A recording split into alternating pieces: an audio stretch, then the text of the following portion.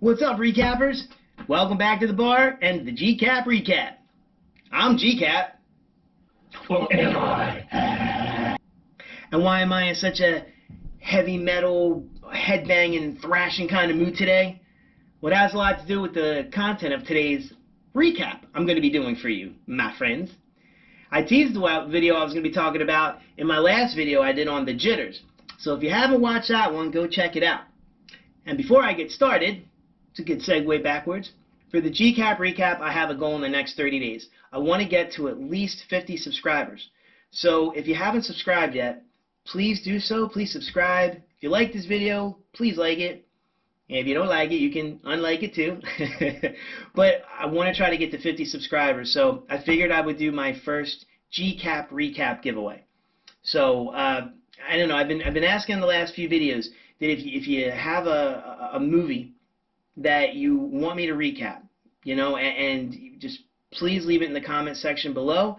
I'll take a look at it and then we'll figure that out. But I mean, like, what's the incentive for you, right? Like, I should be doing my own content, like, right? What's in it for you? Well, here you go. How about this? Here's the rules, right? I'm going to be giving away a $20 gift card to Amazon. I know, you know, you'll be able to retire. Did you win the lottery or something? Huh? No, but listen, it's $20, right? You can get a lot of stuff for $20 on Amazon. So, for not a lot of real effort either. So, if you have subscribed to the channel already, leave a comment below with a movie that you'd like me to recap. I don't care what it is. It could be a Hallmark movie. It could be a silent movie. Challenge me. I'll accept your challenge. But go ahead. I mean, anything. And if you're a new subscriber, please, same thing. Please subscribe. Leave me a comment that you subscribed. And then just, I don't know, give me any kind of movie. Just anything. Doesn't matter. Just leave it in the comment section below. I'm going to do a random select. And the person that I pick, I'm going to do a recap on that movie, GCap-style. And I'm also going to send you that gift card. So, you know, give you a little bit of incentive. We'll help each other out. We're a team here at the recap. And I'll give you a whole quarter. Okay? A quarter. So it's super easy. You subscribe, leave a quick comment, like it, whatever. The more stuff you do, the more chances you get. I'll do a random select. You know, I'll pull a name out of a hat or something. You get your movie recapped. You get $20. I hopefully get to 50 subscribers. So please, tell your friends. Tell them to come here, come check this out. And endure my banter. Have a couple drinks and some snacks while you're here. Stop being a bitch and come on. Alright, now let's have some fun, right? So the movie in question I'm going to be recapping today is Black Roses.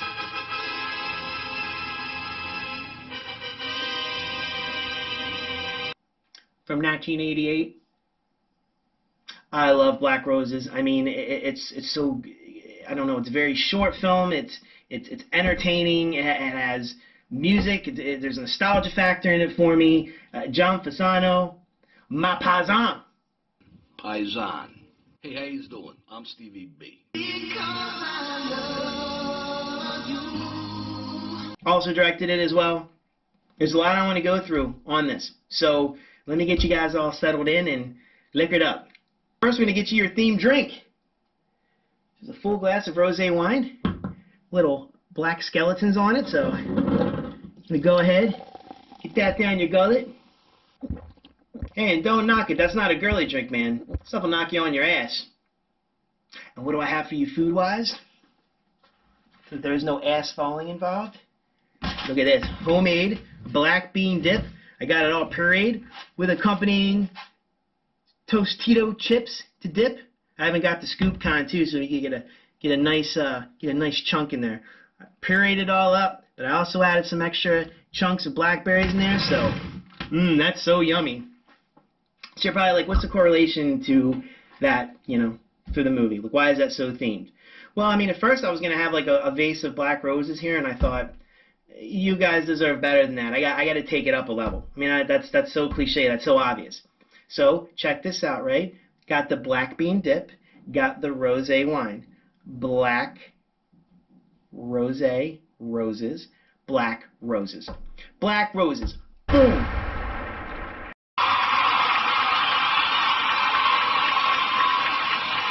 Okay, so now that you're all settled in, without further ado, let's get capping. Okay, so the film starts out with the band Black Roses, right, who kind of appear to be like a budget guar with some of the makeup effects. But anyway, you can kind of tell from the get-go these guys are probably not up to the best intentions. But they roll into this small little sleepy town of Mills Basin to start off this huge tour, this huge world tour. They're a famous band and they're well known, and they're finally going to get out of the studio, and they start at Mills Basin for not just one show, not two shows, not three shows, but 4 shows. So I don't know what kind of money they think these people in this small town could be like forking up, but I just figure with like Ticketmaster prices and all that stuff, they're good. All right, I'm looking a little bit too much into this. But either way, they're going to be there for a week. So we have a week of fun with the Black Roses. So anyway, the movie right away starts playing off of the whole hysteria and paranoia in the 80s with rock and roll bands, like hard rock bands and heavy metal music, and then being tied to devil worshipping and all that stuff. It's really unfortunate these bands were demonized around every corner. Seriously, hard rock and heavy metal was perceived as the devil's music. Although I like to think the era of the devil's music started with the birth of auto-tune. One more time as an energy, we gonna celebrate. One more time. Oh, shut up. The parents' councils and school teachers and, just basically people thinking that they're gonna, come and ruin the brains of the children that are gonna be there by having these concerts. Like Black Roses are gonna rot their mind. I don't know why they would think that. Maybe it's because they like roll into town in Lamborghinis and, the lead singer's name's Damien, and, they start, giving each other like, the devil horn symbols, or like, throwing out NWO Wolfpack signs.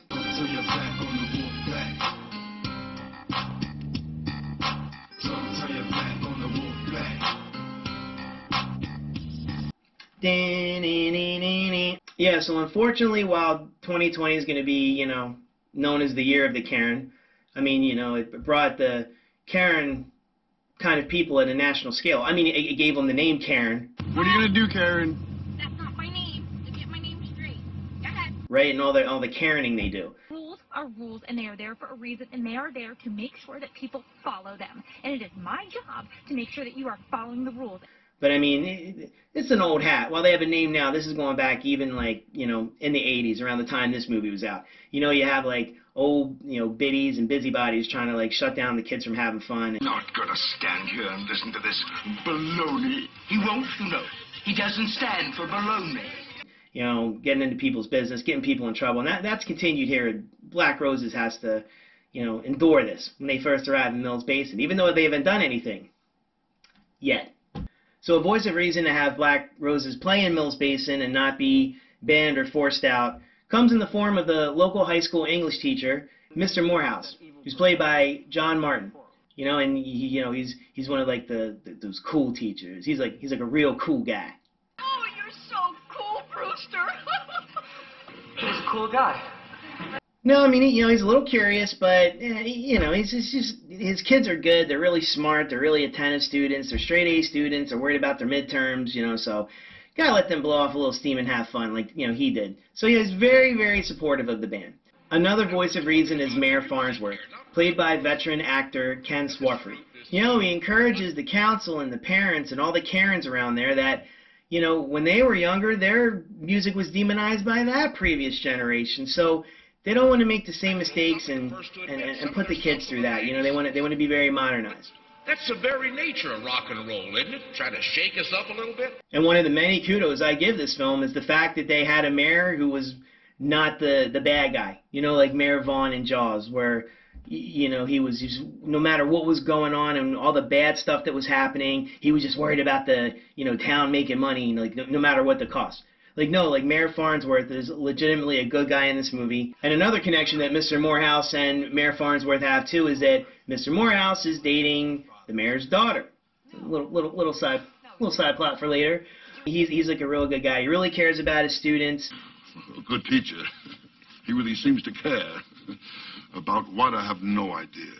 I don't know so much about putting their picture on his wall. Like, it's kind of weird, but yeah. And there's a pretty student in his class named Julie. Is a pretty big character in the movie, and you know, she has a super crush on him. But his relationship and how he feels is very platonic. You know, he cares for her like a daughter, but Julie definitely has deeper intentions for their relationship. And even though there's nothing going on, there's this running joke, like, you know, with other students in the class, and hell, even Mr. Morehouse's girlfriend, you know, the mayor's daughter, like I said earlier, even she's making comments about them having like a little tryst. Oh, and especially your little teacher's pet. Leave Julie out of this. Oh, so you knew exactly who I meant. But nothing's going on with them at all. All the kids in the town, especially the few that are, you know, the more rebellious ones, you know, they're super pumped about Black Roses, you know, coming to town and going to the concerts. You know, I'd really like to make a Canadian tuxedo joke here, but, you know, I guess since this was filmed in Canada, I guess it'd be redundant. I guess it would just be called a tuxedo.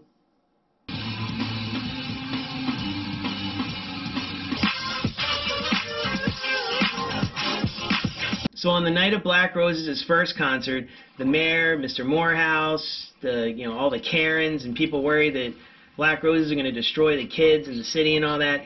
They go down to, you know, check out the concert and do a deep dive assessment just to make sure everything's going to be okay. And, you know, they do their assessment and make a judgment that everything's going to be fine. And they, you know, decide it's okay to leave. After only watching like 30 seconds of them perform. Listen, I don't know about you folks, but I have to get up early in the morning. I mean, the lead singer, Damien, doesn't even get to the chorus, I believe, before they're like, all right, everybody, good night. Well, anyway, they leave, and, you know, Black Roses just left there with the kids, so we get to see the real Black Roses.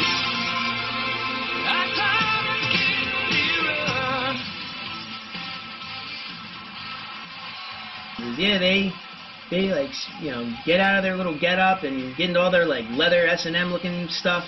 You know, kind of looking like that old WWE team, The Ascension. This was an 80s thing.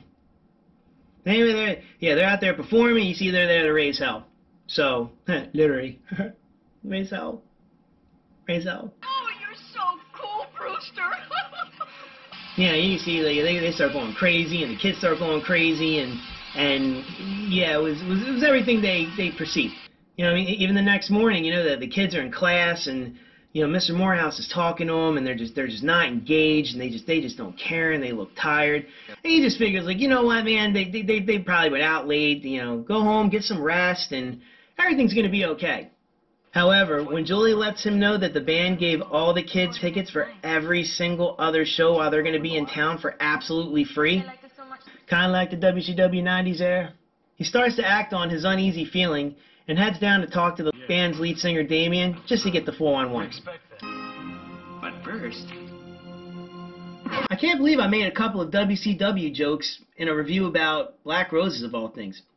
But speaking of wrestling, all the kids start acting like crazy and getting all aggressive and fighting with each other. I mean, you know, even one guy decides he's going to do like the Lex Luger Ultimate Warrior Gorilla Press Slam. He's going for a slam! Oh, I don't believe it! He got him up! He's going for the Gorilla Press! He got it! He did it! Anyway, Mr. Morehouse heads down to talk to Damien, played by none other than Sal Viviano, another one of my paisans. Paisan. No, and Damien seems like really cool. I mean, they're not even like hard rock partiers. Him and Morehouse are sharing a glass of milk, you know, and Damien lets him know that they understand they were trying to be forced out of town, and hopefully put the parents and the council and everybody at ease. You know, that he really wants to put a lot of positive messages in the song for the youth to bring everybody together. And, you know, that seems like everything checks the boxes for Morehouse until this happens. Wow, oh my God. Yikes. It's a little disappointed to find that his favorite student, Julie, is cutting class to go down to hang out with Damien. And I was disappointed. I was disappointed to find out that the mane that Damien was rocking in those earlier concert scenes was nothing more than a wig. Very disappointed. Very saddened by it. Very sad.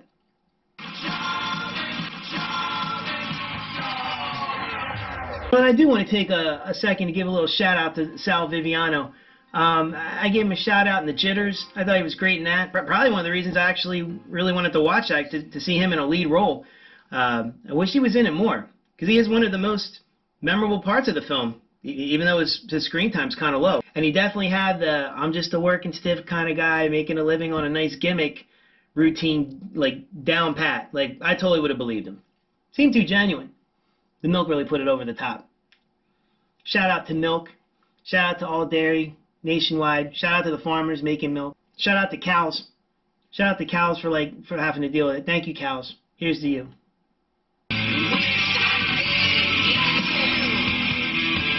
Where in the hell are you getting this stuff from? And here's a nice surprise that comes in, like, out of nowhere in the middle of the movie. You know, one of the kids is at home rocking out to their Black Roses record when all of a sudden their dad comes in to bust their balls. And the dad is played by none other than Vincent Pastore from The Sopranos. Big Pussy himself. Yes, yes, yes. Another one of my paisans. Paisan. Jeez, man, this movie's like Paisan mania for me. And what you gonna do when a Paisan. mania in the largest arms in the world run wild on you? And there's more Paisans in this than the freaking Godfather. It seems. And he plays up the Italian stereotype that we all know and love Vincent for. Hey, Suna. What? You can help your mother with the dishes. Oh, cool. I mean, seriously, I was just waiting for him to bust out a gabagool. What's this? What here? This. An earring, Pop. An earring? Only two kinds of men wear earrings. Pirates and... Whoa, whoa, whoa, whoa, whoa, whoa. Easy, Vincent. This isn't The Sopranos. You're not in the Bada Bing Club. It's 2020. Show a little respect. That's okay, because in the next couple minutes, justice is served as he, is attacked by some insectoid creature that comes out of a speaker, which bites his face, yanks him, and pulls him into the speaker to be eaten. And it's easily one of the highlights of the film. And I guess that's why I like John Fasano's movie so much. It gives me the opportunity to say things I would never normally say in everyday life, like, Big Pussies from The Sopranos gets eaten by a speaker. What? And the more concerts they go to, the stranger and stranger the kids keep acting. I mean, they go from just being aggressive to flat out, like, killing their own parents. Or seducing their friends' parents. That's right, Tina. We have Daddy all to ourselves. Until they have heart attacks and die. Hell, even, like, their younger siblings are doing things like throwing their DC heroes into the fire, calling them the villains. DC sucks compared to Marvel. I mean, it's all very strange, and everyone's, like, freaking losing their minds. And this chick, I mean, she has, like, yet to blink. They don't understand what a great honor this is. There's a poet alive today who writes rings around him. Damien. It makes me feel like screaming. I'd like to open a window and scream at the top of my lungs. May I? Yes. That's cocaine is a hell of a drug. By the next show, Damien's plan has been fully announced, and the proverbial shit-shat has hit the fan. Yeah, I mean, the kids start turning into demons or, like, something. And our main good girl, Julie, has completely gone full-blown heel at this point. I mean, first she kills one of her parentals off. I mean, even though he is kind of like a drunk douchebag. And she also makes sure to take care of competition over Mr. Morehouse by killing the mayor's daughter. She got it bad, she got it bad, she got it bad. She's hot for teacher. Rest in peace, Eddie Van Halen. And Julie goes for the three-peat by visiting Mr. Morehouse to try to seduce him one last time. But when he rejects her advances, we're treated to another beloved John Fasano special effects moment. And this happens.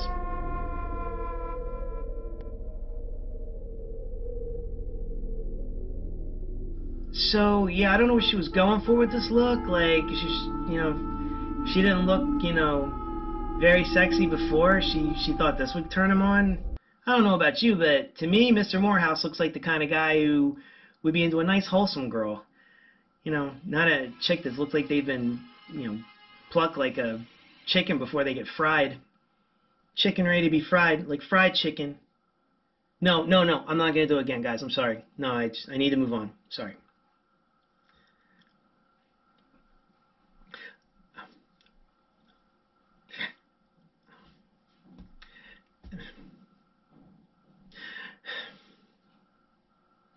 Fried chicken, not roasted chicken. Kenny. That time's worth more than anything else we could ever give each other. Oh, guys, I'm sorry. I'm so sorry. I tried. I really tried. You know, maybe next time I'll work on it. I will try to do better. So in our film's exciting climax, Mr. Morehouse decides to take matters into his own hands and confront Damien and the band directly and put an end to this and hopefully save the kids. So Mr. Morehouse sneaks down to the stage and he's, you know, really relieved to see that Julie's there. So whatever he killed wasn't really Julie, it was like some kind of demon doppelganger of hers. But, you know, Damien sniffs him out and grabs him and shows off his true form. And we're treated to another awesome John Fasano special effects extravaganza. Yeah, so Damien's true form here is a little upsetting. Mr. Morehouse expected to have, like, you know, a little man-to-man, mano-a-mano kind of one-on-one fight with Damien, but then, like, Damien becomes this, like, creature. So Mr. Morehouse, evens the odds.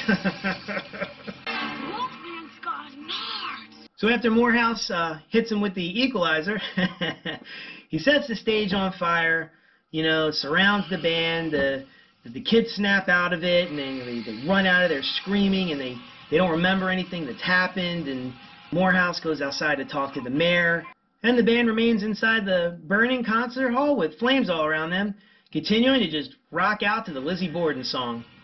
Kind of like how my Christmas party turned out last year after 3 a.m. The film comes to an end 6 months later when Mayor Farnsworth and Mr. Morehouse are watching a TV special news report on Black Roses. They're apparently back and must have survived the fire, and they're ready to continue their tour. Next stop, Madison Square Garden for sold-out shows. And it gave us a glimpse that they're going to do this demonic world domination thing on a much larger scale, and setting up and teasing us with a sequel that we wanted, but unfortunately we would just never get. So there you have it, Black Roses from 1988. John Fasano's finest work. No, definitely, I would encourage you to check it out. It's a little over 80 minutes, you know, kind of like all his movies. You can watch this movie and then move on with your day. You know, go rock out with your cock out afterwards.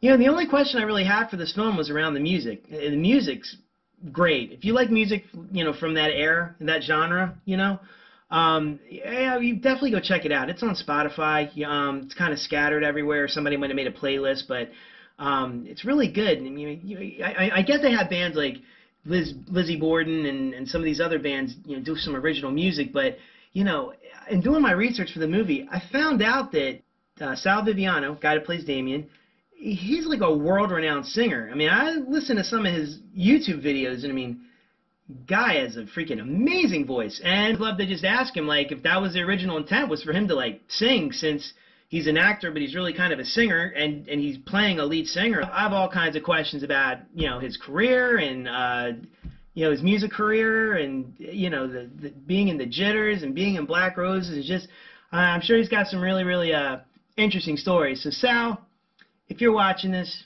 let's talk, man. And I'll give a shout out. Give a shout out to salviviano.com, right? We're going to give a shout out to Sal Viviano's YouTube channel.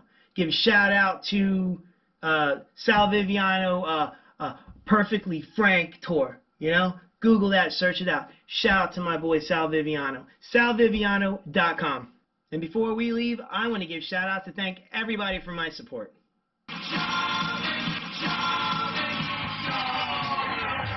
That's right, New York. So shout out to @FreddyInSpace. Shout out to @KimFall. Shout out to ThreadX Savage on Instagram. Shout out to all my New York peeps. I knew I could count on New Yorkers for their support. No, in all honesty, I would love to do a Zoom duet with him. If people would just listen to our music, they'd see we have a humanistic message for the kids. You know, social and environmental concerns. I'll put you in touch with my agent. You'd be great. I would genuinely love to do a duet with you via Zoom. I think we'd rock it. You're a famous guy. I've known your soul a long time. Aw, thanks, Sal. You're the man, dude. You're good. Real good. I'll give you that. Yeah, I mean, I feel the same. Best I ever come across. Well, thanks. I mean, jeez, man, all these compliments are gonna make me blush. Oh, God, okay, all right. It's song time. We gotta go. Okay, have a nice day. All right, everybody. Please remember to subscribe, like this video, and comment. Get your friends to come, subscribe, and comment as well. Let me know the movie you want to GCap recap, and try to make yourself an easy $20. I guess you win the prize then. Next time, always remember, whenever you watch the GCap recap, you always have a seat at the bar. All my recappers, till next time, I'll leave you with this tune based on the song Black Velvet. Bad kids, bad music. It goes a little something like this. Black roses, please like and subscribe. And Sal Viviano, let's talk, throw me a line. Get ready to watch new recaps this year. And black roses, in my heart I hold you dear. Whatever.